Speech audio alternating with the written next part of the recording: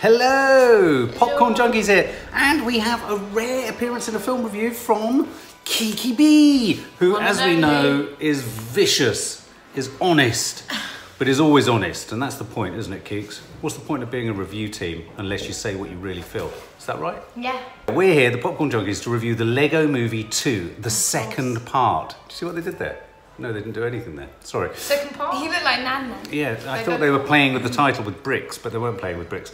So this picks up literally minutes after where Lego Movie Part 1 finished, with Will Ferrell in the kind of kids' playing room. Well, the little sister's toys invading. Yeah, so the little sister's Duplo. Did you ever have Duplo? I don't think so. Did you ever have the big bricks of... Yeah, you did, didn't you? Well, we were really little, but we were more into the... Yeah, I always hated Duplo. I was child friendly. I loved it. Did you? Yeah, because I found it satisfying putting them. Oh, they do sort of snugly fit on. Yeah, but they're always really big. Anyway, they were really funny, weren't they? How would you do their voices? The Duplo attacked. Yeah, they were really funny. So they Hello! Hello! Basically, it's a sibling rivalry fight, isn't it? It's a brother and a sister having a fight through their Lego. Through their toys, Yeah. I was a bit disappointed Will Ferrell only appeared at the beginning. We heard him, but we didn't see him again. The film proceeds to go through a crazy-ass storyline of following all of our favourite characters. Emmett and his girlfriend. What's his girlfriend? Lucy. And obviously Batman. Unikitty. Who? Unikitty. Unikitty. Which one was that? Cat. Oh, that's the cat, are they? The She wasn't in kitty. it as much, I liked her. Did we like the first film? I liked the first one, you guys did. I liked it, but then I watched it too many times and I just got...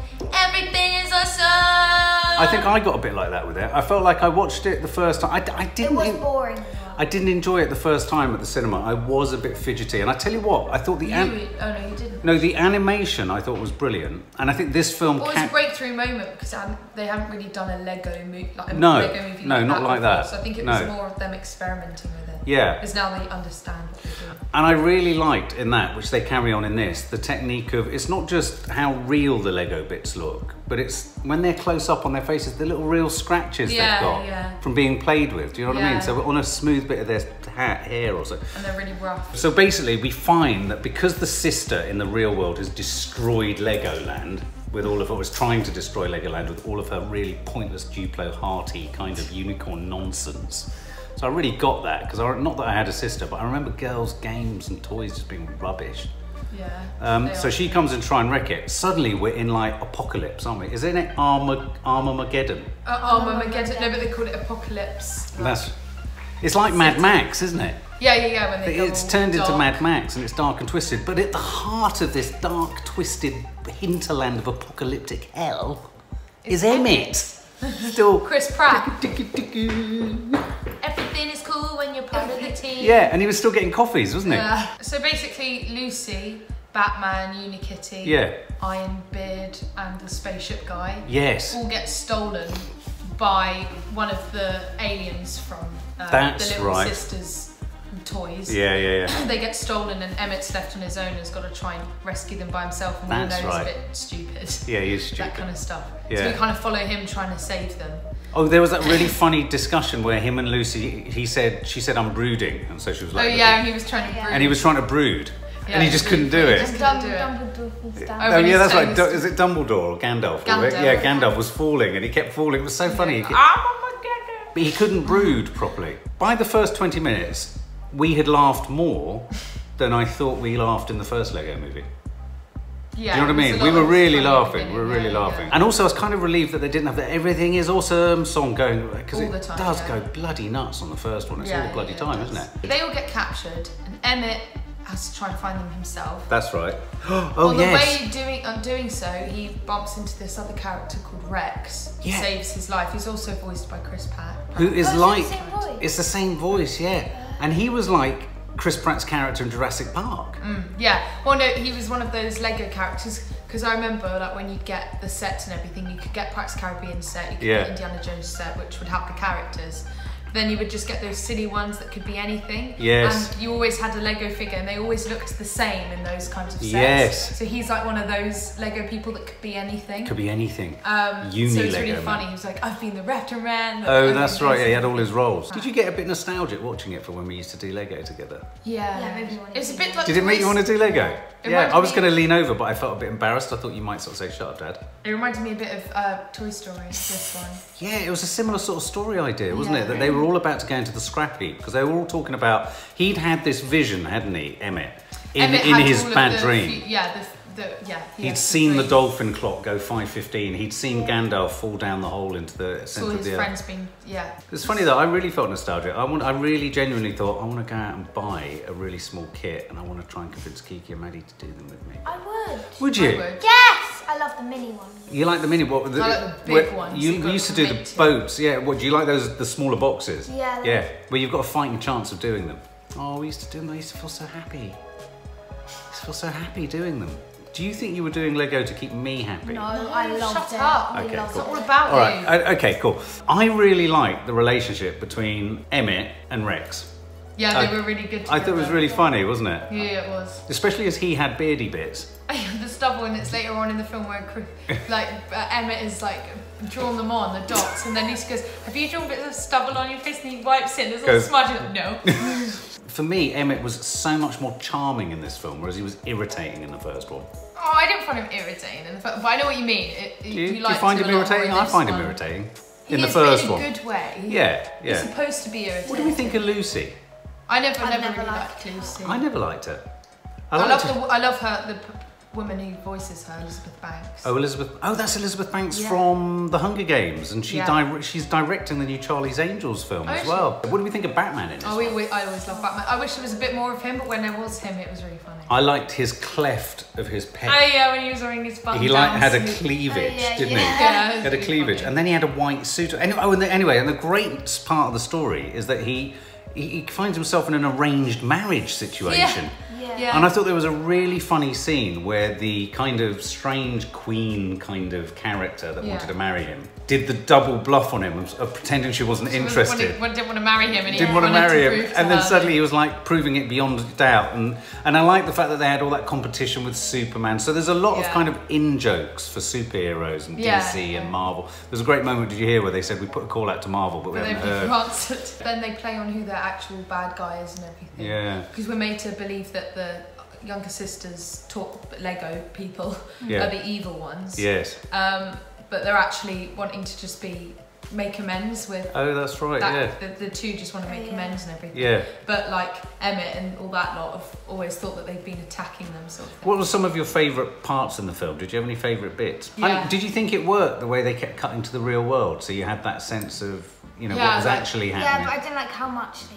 Did they do it too much, did you feel? Yeah. They didn't do it as much in the first one. No, they didn't do that. In fact, they so didn't do it in the first one. It was kind of a surprise at the end. You noticed that the girl is the one from Florida Project. Florida Project. The mum's good.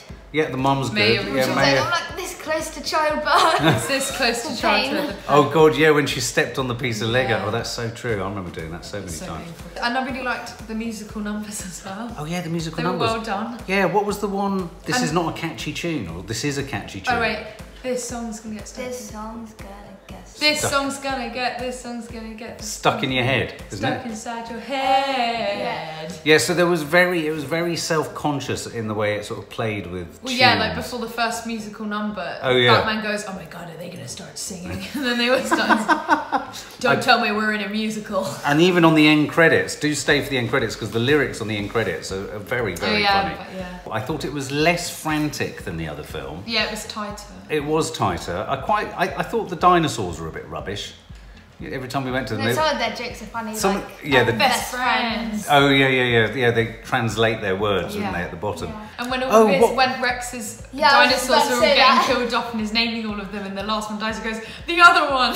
Oh yeah. And that's his name. Yeah. Well, I tell you, a scene I did like was the spa. Do you remember when they met the sort of the blue vampire kind of guy? Oh yeah, he was. And they all went for a spa. Well, what was it that Batman said? Oh, something like massaging my tormented soul and chiseled glutes or something like that. It was very funny. It's a very well written, and of course it's written by the guys Phil Lord and Christopher Miller, who were actually the people who started directing and making Solo. But you said, Kiki, when we came out, you felt it was a bit too long, didn't you? Yeah. I felt that, I'm with you. I thought it was an hour and 45 minutes, which is nearly 2 hours. Yeah, it's quite long. It was like 2.5. Well, it felt long, but I did think there was a kind of point they could have cut out earlier. Yeah. I thought they kind of, it went on. I mean, I don't think they could have cut out earlier because I think it was fine where it ended. But bits within the film itself could have been taken out. I tell you who I did think was weak. I thought the strange creature with the helmet that was that other woman who she rescued. I couldn't work out if we were supposed to know who she was. I liked it before she took her helmet off. Yeah, I did too. Liked it before she took Yeah, and then it all got a bit soppy and a bit stupid, and I didn't really understand it. Well, also we found out that Rex is Emmett from the future. Oh God, yes. And he's the bad guy. Yeah, that's the biggest spoiler of the lot, is that Rex is actually, what happens to him in the end? Is he kind of... He disappears because the past has been changed. Oh God, there's such a clever riff on the Back to the Future thing, isn't there? Yeah. Where his arm starts to disappear and he says, I'm doing the Back to the Future thing. And then Emmett's like, what's the Back to the Future thing? Yeah. Lightest... Oh, do you know you what that farting, was? Dad? It did sound like a wibbly wobbly fart, didn't it? No, but when they like set off a bomb in front of Rex's face and he like falls, and it's such a light sound. It's like. Oh yeah, it was a bit like that moment in Bug's Life where it's all and kicking like when off. the explosion happens and it shows the explosion from far away, so like underneath the drum. Absolutely. That was so good. But I tell you something else I really liked. There were a couple of moments where they had them moving around as real Lego pieces, as if they were, you know how we move them around in real life, like that. Oh, and I love that detail because there's those different Lego people and their legs are like stuck together so they can't. You know the Lego people. Their legs don't move. Yeah. So they were walking like that. Oh, that's right. Like the space person with the helmet on was having to jump when they would walk. But wasn't that like the princess you were saying who made that funny noise? She was running off. Yeah, that's right. The Lego. So you know the Lego people. You're right. That have the block because they wear a dress or something. Yeah. That was. So I thought funny. So many little observations like that, and also there was that little character was the spaceman who had a little kind of spaceship station. I remember desperately wanting one of those from my friend William Diddley. The first one, he was obsessed with spaceships. He could shout spaceship. That's right. Yeah. How long did it take to make? It took them about 2.5 years. From start to finish to make. Wow. Yeah. I mean, that's a lot of rendering and a lot of animation. Well, you can see that that's only part of why I like it. Like, that's one of the reasons I like it.